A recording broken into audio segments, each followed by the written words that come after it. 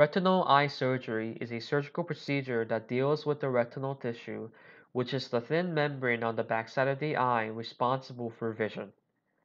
Retinal eye surgery is among the most challenging of microsurgical procedures due to its required precision and its constrained workspace.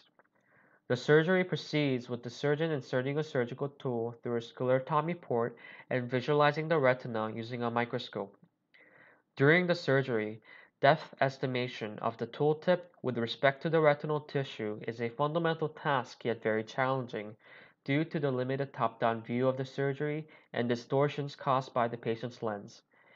In order to alleviate such difficulty, in this work, we propose to autonomously navigate the surgical tooltip to the desired tissue location on the retina. In particular, our application can be useful in retinal vein cannulation, which is a procedure that removes blockage in the retinal vein by injecting anticoagulants directly on the blood vessel.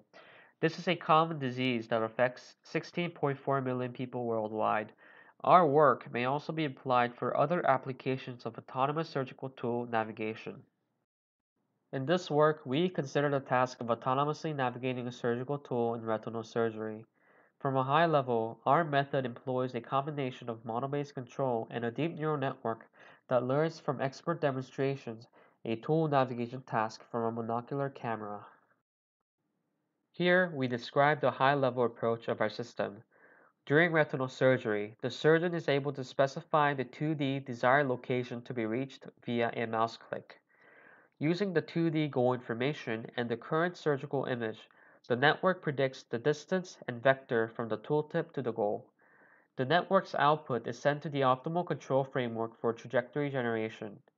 The optimal control framework was used to satisfy known kinematic constraints specified by the user, including the sclera constraint and the non-penetration constraint of the retinal surface. These constraints ensure the safety of the surgery. Here we demonstrate how our method is utilized in a surgical scenario.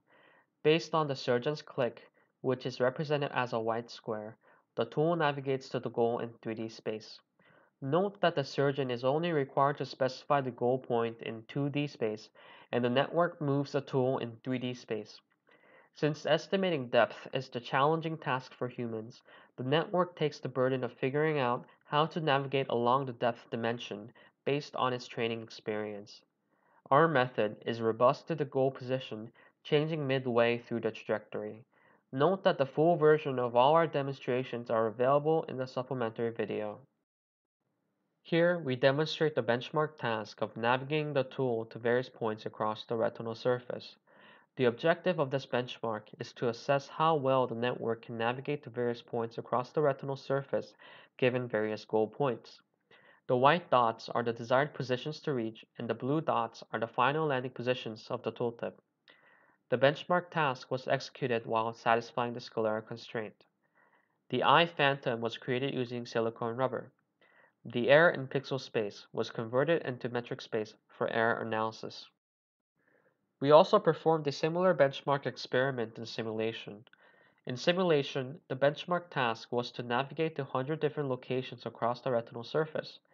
Raycasts were used to figure out the exact desired location on the retinal surface for error analysis. We also tested our benchmark task in the presence of a forceps, which is a commonly used surgical tool that has never been encountered in the training dataset. Our method was robust to significant distraction, even when the forceps occasionally casted its own shadow. Our network could also be used to predict distance and direction across many points on the retinal tissue. These points were plotted and used for reconstructing the eye surface using least squares method. The eyes were approximated as a perfect sphere. In reality, human eyes have a slightly elliptical shaped retina. Given the reconstructed geometry of the eye, a blood vessel segment could be followed. Optimal control with sclera constraint and non-penetration constraint was used to make sure that the tooltip hovered above the retinal surface at 0.2 mm while ensuring safety at the sclera point. In conclusion, we have demonstrated the following tasks. In future work, we hope to demonstrate our work using more realistic tissues, such as using cadaveric pig eyes.